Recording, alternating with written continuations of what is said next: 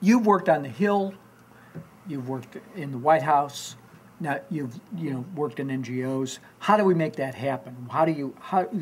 As a practical matter, this is an extraordinarily complicated set of actors who are either, if you think of it, part of the problem or part of the solution. It's not just the federal government, the states, the counties, the municipal entities that are involved in creating the law. What's a sort of practical way for moving Carl's project forward? Well, I think it's an extremely good question. I think the workshops that are being held already are a key component, because it's very hard, John, as you know better than anybody, to actually make any changes in the way the government does business, pass legislation, regulations, et cetera, without actually having some part of the public who's engaged in that area. And I think engaging the broader public in a discussion about what, again, I think people will think is something they should have already had, I think is a key part of this. And so continuing the discussion and continuing to have the discussions with people on the Hill, with people in the judicial system. I know Carl had told me he's going to meet with the Ninth Circuit.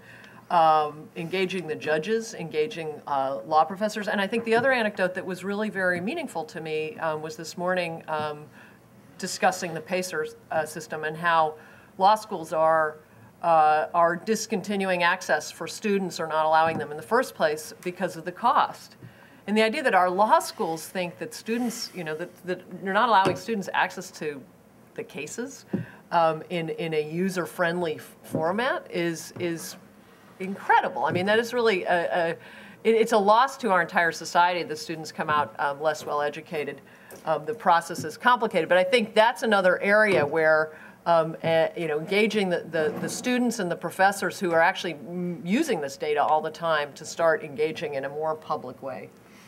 Paul, I have a specific question, but I think you wanted to jump in. Go ahead. No, I just think we have to find the economic incentives and disincentives. First of all, this should not be a budget item. It seems to me what you're doing, Carl, can be, a benefit, and we should cast it that way. But we've got to get to the economics of this thing. These obstacles, like this PACER problem, could be worked out. I know there are internal subsidies that are at work, but we have to look through the economics in order to make this thing go. And so that's the crucial factor. I think that could be studied. And then we can show the payoffs. We can have this is public-private, so we've got the private sector involved. This is what we really want. And also, I think if you believe in active government, if you're at the ACS, you even need to believe in this more than the Federalist Society, and I'm happy they agree with it, and I'm happy this is not a controversial issue. Just one point Ray Mosley was talking about this famous case.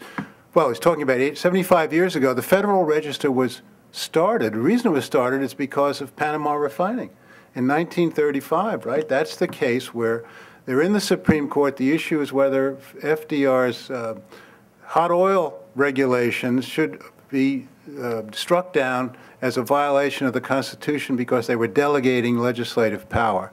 They get to the Supreme Court, they're in the middle of the argument, and one of the justices asked the government lawyer, well, where is the regulation? And of course, no one could find the regulation.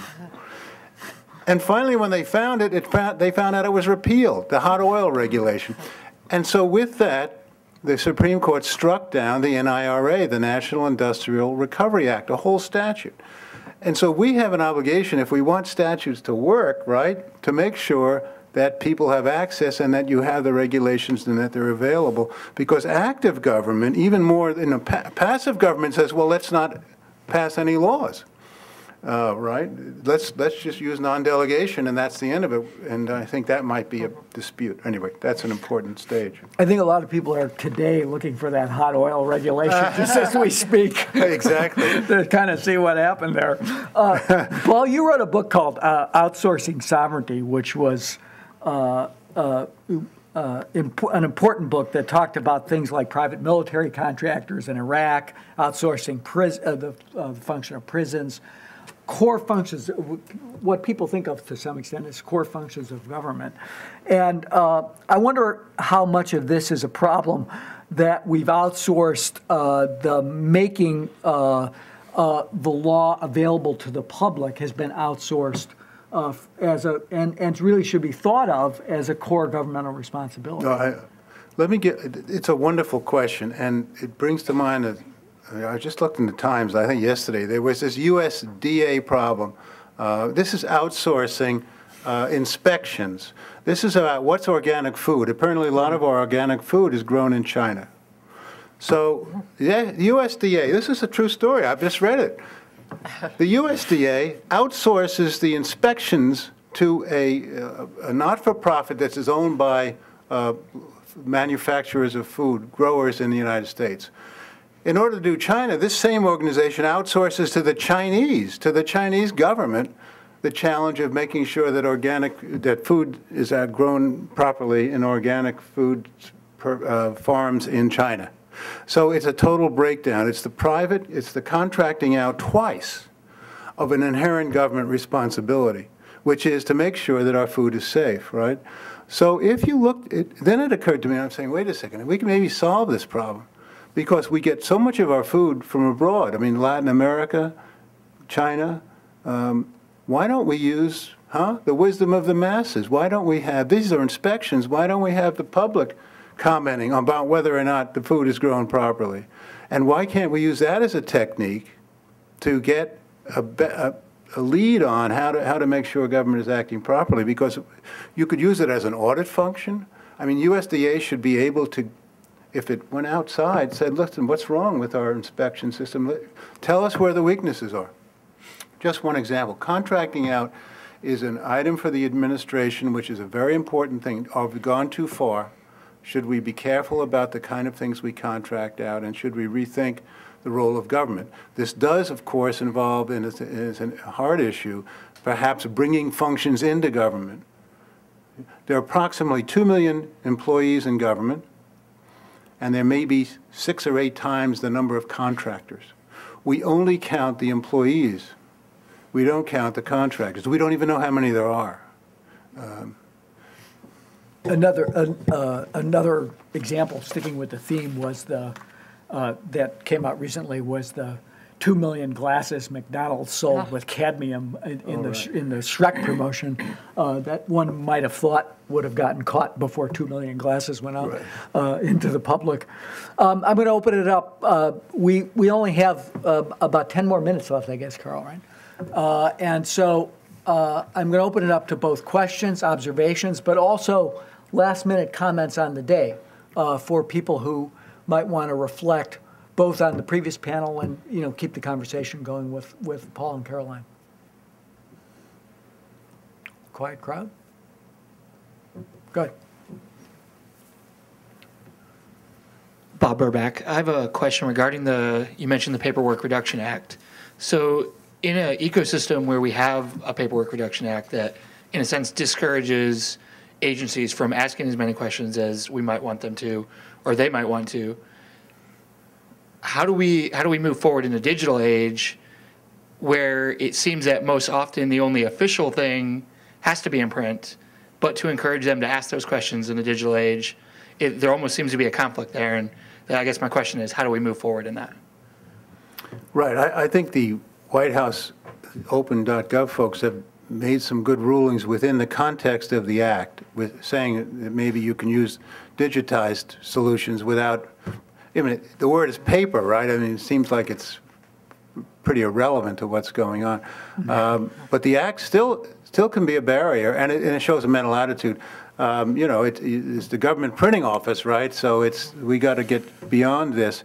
It seems to me that one study we would do, and I don't want to really I don't even know what the answers would be, is to take that act apart, rethink it after 25 years or 30 years, and put it back together in a way that really maybe moves in the directions we all seem to think are appropriate.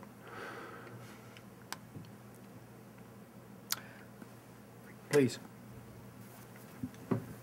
I'm David Pritzker, also working with Paul for the administrative conference once again. The healthcare legislation recently passed is 2,000 plus pages, not because the subject is so complex, or not entirely for that reason, but because of the political processes.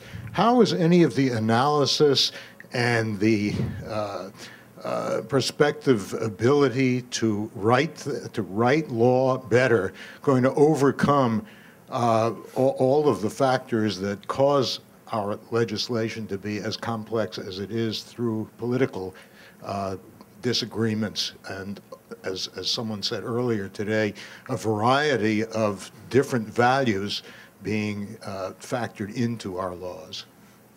Caroline? Well, I know, that's an interesting question. I was just trying to think of whether actually, ironically, that there might have been a lot more transparency in that because of Thomas and the greater accessibility of the federal legislation than there is of state information. And so, but I do think, fundamentally, making it easier gets more citizens engaged. I don't know that makes the laws simpler. I mean, I think the healthcare legislation was so inherently complex, and I think you all talked about complexity earlier, and I think there's I spent 9 years on the Hill and have seen many bills that included thousands of pages. So it doesn't surprise me that particular piece of legislation was so very long. It was touching so many parts of our economy. But what I think you have is the ability of people to actually look at that bill as it was being developed is different from what happens in a lot of contexts. I was just thinking about the Betsy McCaughey, I think is her name, who was the one who was alleging that there were death panels in the legislation, and she went on the Daily Show, and Jon Stewart pulled out the bill, and he pulled up the section, and he read it to her, and he said, "Where in here does it say death panel?" And she tried to come up, but there's a certain amount where I think that's actually perhaps an example of where it's functioning better. I mean, I'm not saying that says a lot, but it may be better than what is going on throughout the rest of the government. Law has always been a search for heuristics to replace case-by-case decision-making. So we are in the midst of this moment where we think we can write laws that will solve problems. We have, that's an evolution of thinking, and there's a lot good about detailed laws. It takes discretion away from individuals who manage, implement the laws, and we many times think that's a good thing. It's discretion itself is problematic because it allows for bureaucrats to discriminate. But when you get into this thing, and when you have as much of the economy at stake, where the motivations are so clear that everyone wants a little piece of it, the public choice theory becomes very prominent in these issues. It's inevitable, I suppose. I would love to think one of our missions could be to help simplify. And I do think you should ask yourself, if you're a legislator, every time, is there a better way to do it? And maybe this notion of getting all these laws up on the internet so that you could actually say, hey, they're doing it in Oregon. They don't have mental hygiene. They've got something else. And it looks, why can't we borrow that? The notion of borrowing, get smarter, is one we could really help encourage this way. This is just an observation. If we take the premise from the last couple of panels that law is inherently complex and law is in some sense buggy, how do you debug it? I think one of the answers coming out of the Law.Gov movement is that you open the source code, you open the application data, and you let a lot of people take a look at it. It's probably too big for any small group to take care of, maybe even a group as small as a legislature, to go back and comb through years and years of accreted legacy data.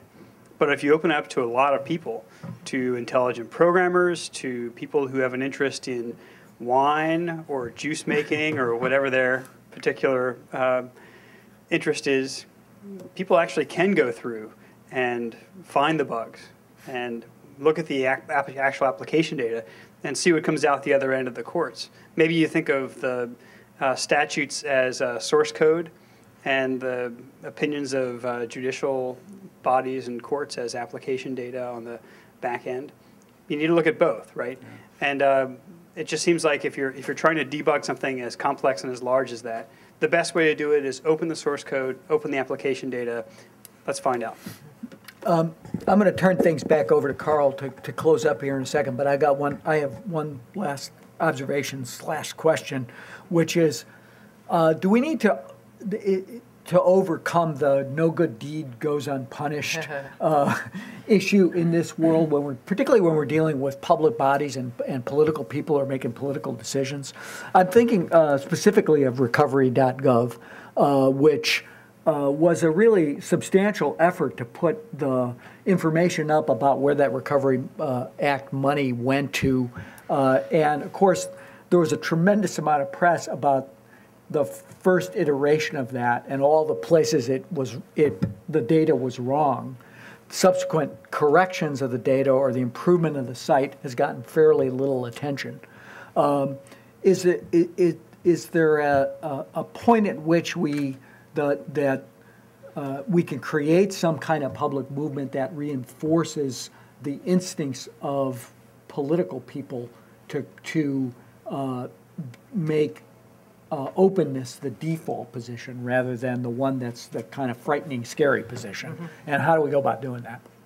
I think that's a wonderful thought, John. I'm not sure I could tell you how to do it, but I do really believe that this movement that Carl is spearheading has got to have a total groundswell. I don't know, who are the enemies of it? The enemy is just, people don't do things. And I just think sending that message itself and building alliances is very important. The small business community, I think, is a great potential. Mm-hmm. I mean, the Chamber of Commerce, I don't know where, we can find a lot of friends for this on both sides. And I should say, my agency is a bipartisan, politically balanced agency. It's one of its real strengths. It's one of the few places in government where you want to talk to both, make sure you're not doing something that's just polarizing.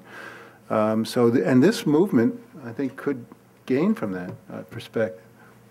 Caroline? Well, I think it requires stepping back a little from Recovery.Gov and looking at the broader move of the Obama administration to provide greater transparency in government. And I think that has met with a great public welcome, and people very much appreciate and think that they're entitled to have that kind of access to their government. And so there may be bumps in the road, and there's always going to be the partisan fighting over the data that comes out. But I think in the broader context of what has been done in terms of providing greater access to government data, I think that will continue to provide rewards to this administration and to future administrations that continue to follow that as their mission. Carl, final thoughts? So I think the question was who would be against this, who is the enemy? And I think the enemy is inertia. The enemy is that things are a certain way. There's maybe some people that benefit from the way things are. And when you're making a fundamental change, there has to be the kind of mass movement in which everybody buys in and says, gee, this is important. And I learned that lesson from two masters. The first was Mort Halperin. In the early 1980s, I went to the ACLU office, and I looked around. I wanted to do tech policy work, and I looked around at the computers that they had at the office right next to the Supreme Court. And I told Mort Halperin, this is a mess. You need to do something better. And I spent a year or so volunteering, helping out on tech support. And while I was there, I watched Mort Halperin organize opposition to the Bork nomination and to a variety of other issues. And it was amazing the broad tent he was able to build, bringing in people that normally would argue with each other and getting them to agree on one particular thing. Now, the Bork nomination was obviously a somewhat partisan issue, but the point is that he was able to build a very broad tent on the left that was able to go in. The second person I learned this from was John Podesta, who I worked for 2 years. And again, I came to Washington thinking I was going to do tech policy. And I came here and I looked at the computers and I said, you really need a CTO. And I spent a couple of years working on the computer systems here and helping build out the event spaces. But again, I watched as John was able to build a really broad tent at the Center for American Progress that was able to think through issues and look at the implications of them, to the point when President Obama got elected, there was a policy framework in place, and that's exactly why he created the Center for American Progress, to be ready when the political climate was ready for that change. And I think that's our challenge on Law.Gov, is to be ready if and when the policymakers are ready for the change, so that when we get to the Judicial Conference and the Chief Justice, if we get through the White House bureaucracy, and we've had great support from the White House, but it's been the technology crowd and people like Vivek Kundra, and the question is what happens when it gets up to the Chief of Staff and you get that 5 minutes with the President. Can we lay out the case at that point when that time is right, that this is a change that needs to happen? And I think the lesson is when that moment becomes right, the change can be very quickly. And I'm hoping that we're laying that groundwork so that when that moment occurs, we're in a position to say, look, here's what people think, here's the process we went through, it was an open process. So we're going to be concluding this process in the next couple days at Harvard, and that's just phase one. And phase one has been workshops and working groups. We've had 195 law librarians doing the national inventory. That process has to continue. It can't stop. We've gathered 650 people to begin discussing the issues of Law.Gov, and again, that process is just beginning. It can't stop. There's going to be a set of core principles coming out of the Harvard workshop, which hopefully will be consensus principles. What are important? What do we really care about?